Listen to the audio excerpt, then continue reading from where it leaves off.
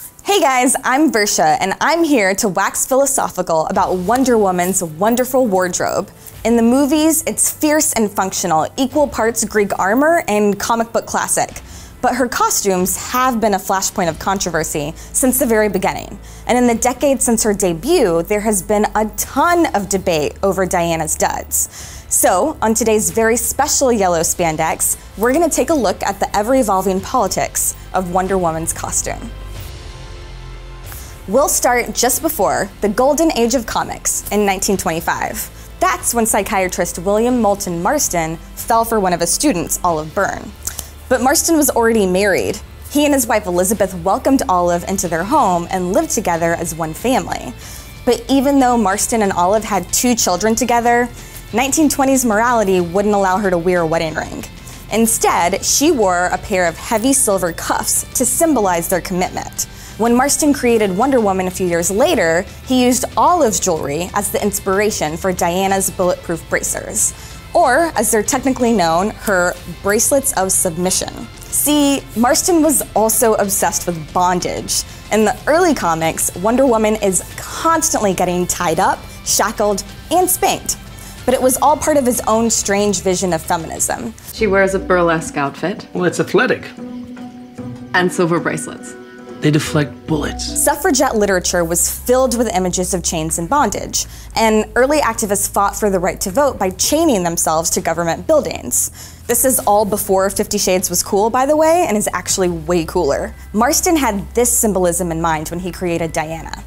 She was supposed to be an example of a woman's potential when she's not tied down. But society still had a problem with her wardrobe. In her first appearance, Wonder Woman wore a long, flowing, star-spangled skirt, which gradually evolved into a fairly modest pair of shorts.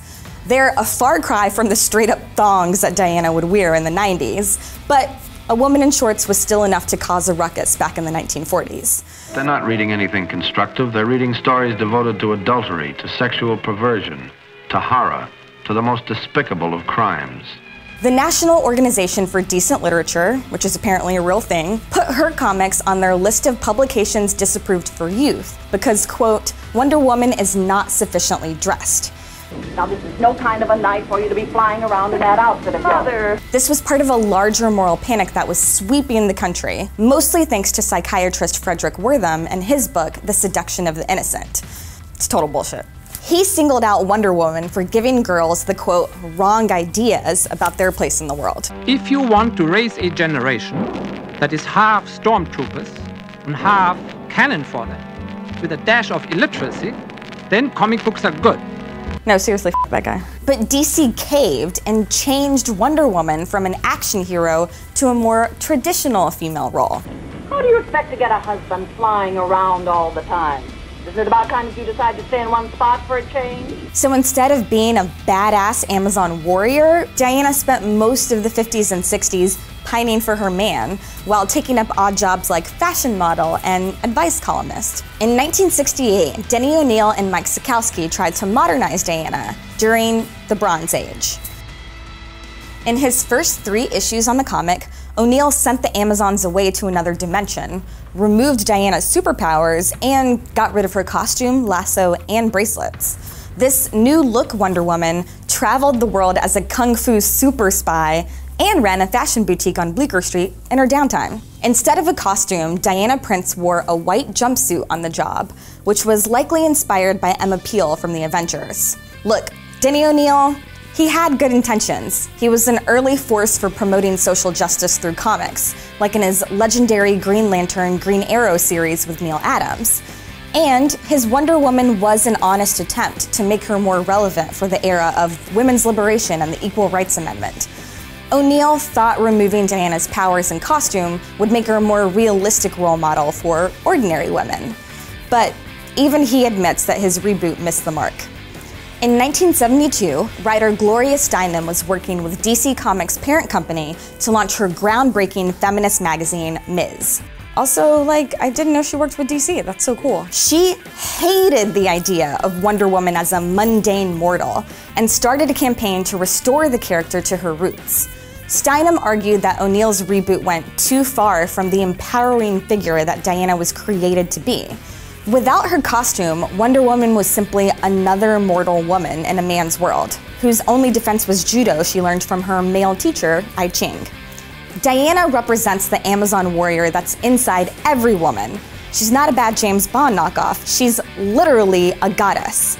Steinem convinced the DC editors to return Diana's costume and powers, which she proudly announced in the debut issue of Ms. On the cover, Wonder Woman, larger than life and back in her classic costume.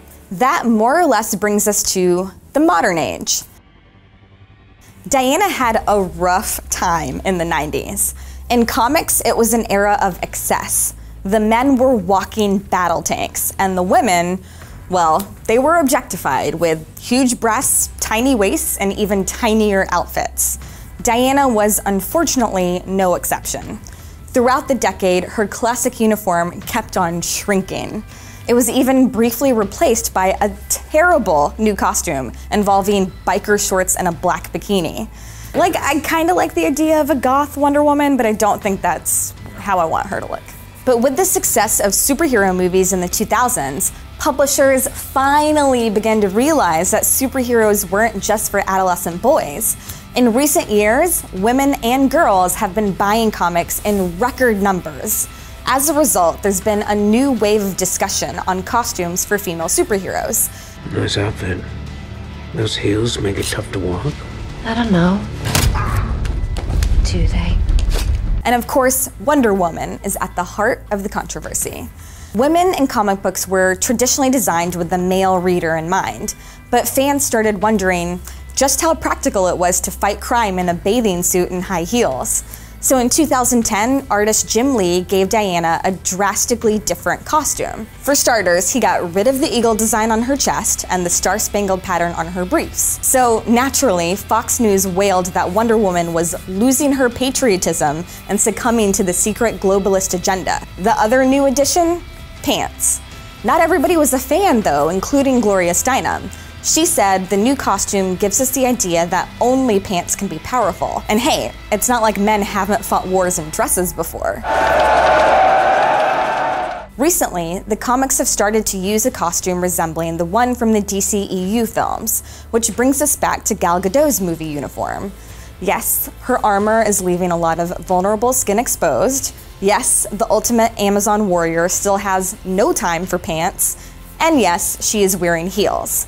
But to Patty Jenkins, it's all wish fulfillment. She said she wants her Wonder Woman to be hot as hell, fight badass, and look great at the same time. The same way men want Superman to have huge pecs and an impractically big body. I think the coolest opportunity with Wonder Woman is that she is the archetypal ideal of the greatest woman. Jenkins brought Wonder Woman to life as the hero she wanted her to be. And seeing as how the movie is officially the highest grossing superhero origin movie in history, she must have been onto something. As we now wait for Justice League, Wonder Woman 2, and the DCEU's Diana-focused future, it's kind of amazing to think how far women have come in comics, and how much further there is still to go. Hey guys, I'm Versha. If you want to dive into Diana's live-action looks, you can check out our video on Wonder Woman's development hell. And if you can't get enough of superhero costumes, check out the rest of our yellow spandex playlist. And as always, please subscribe to NowThis Nerd. Thanks for watching.